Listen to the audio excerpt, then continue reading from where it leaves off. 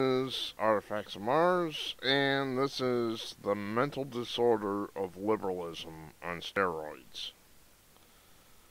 Remember that Paris conference and communists, assorted slime men in Paris? Well, they won't listen to you and I. Our opinions aren't important. They ignore us, right? So who do they listen to? An ape.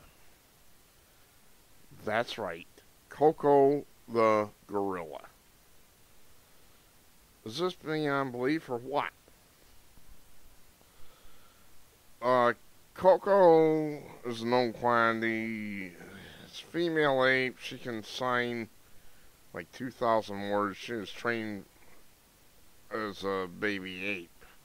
Since she was a baby ape to be able to sign. And this is what the left is now holding up as a role model, as a brilliant spokesman, whatever, for global warming. I kid you not, it's right here. I checked this story out. There's a video. Man Koko love. Earth Koko love. But man stupid, she said. Fix Earth. Help Earth. Protect Earth. This is what they're holding up as a role model. They'll actually listen to an ape, but they won't listen to you and I. Does it get any worse? Well, who knows with these people. With this bunch, it could well get worse.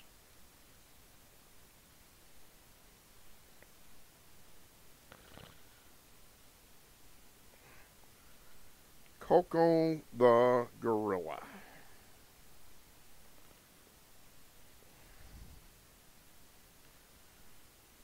This is beyond. I have no words. I mean, they think that what an ape thinks is more important than what you and I think. I don't believe this. They're saying that an ape is smarter than you and I.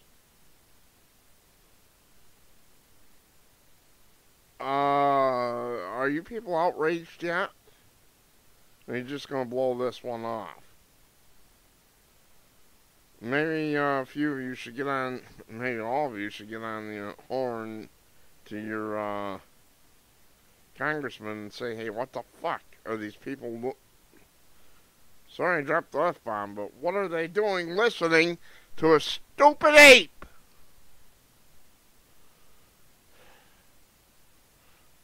This is how policy is getting made. Now, an ape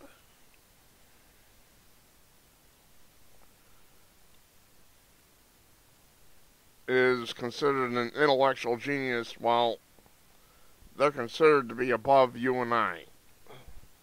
This has gone on too far. It's time to throw every damn last world misleader out of there. If you're not outraged by this, then I don't have. There's no reasoning with you. Now it's a beautiful animal, but come on. I'm Artifacts of Mars. I'm going to start cussing up a storm if I don't go.